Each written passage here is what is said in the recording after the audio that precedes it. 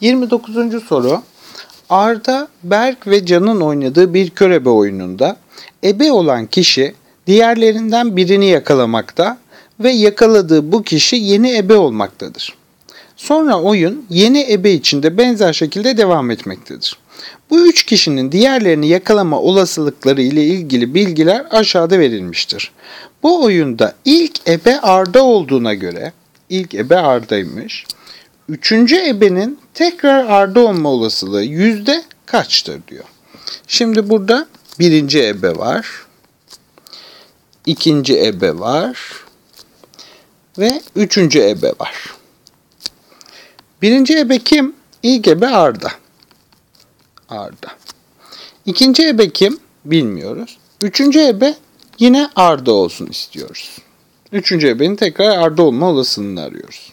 Peki Arda kimi yakalayabilir? Berk'i ya da Can'ı yakalayabilir değil mi? Arda Berk'i yakalayabilir ya da Can'ı yakalayabilir. Arda Berk'i yakalar, Berk Arda'yı yakalar. Birinci aradığımız ihtimal.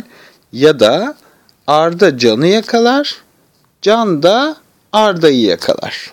Bu da ikinci aradığımız ihtimal. Şimdi Arda'nın Berk'i yakalaması ihtimalini yapalım. Arda Berk'i %60 olasılıkla yakalarmış. Berk'i %60 yani 60/100 ihtimalle Arda Berk'i yakaladı. Ama bitmiyor bizim istediğimiz. Devam ediyoruz ve Berk Arda'yı yakalayacak şimdi. Devam ediyoruz. Berk ebe ise %80 Arda'yı yakalarmış. 80/100. Bu birinci yolumuzdu. Veya diyoruz. Veya deyince ne yapıyorduk? Topluyorduk. Veya Arda Can'ı yakalar. Şimdi bunu kırmızı yapalım. Arda Can'ı yakalama ihtimali. Arda ebe ise %40 olasılıkla Can'ı yakalıyormuş. Arda'nın Can'ı yakalama ihtimali. 40/100.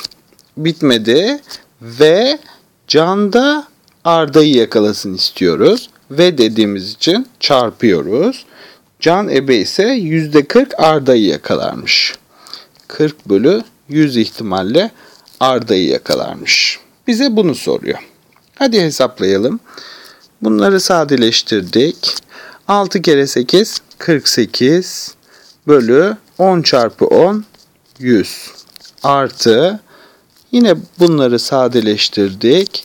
4 çarpı 4 16 bölü 10 çarpı 10 100 yani 64/100 ihtimalle birinci ebe Arda ise üçüncü ebe de Arda olacaktır. %64. Cevabımız D şıkkı.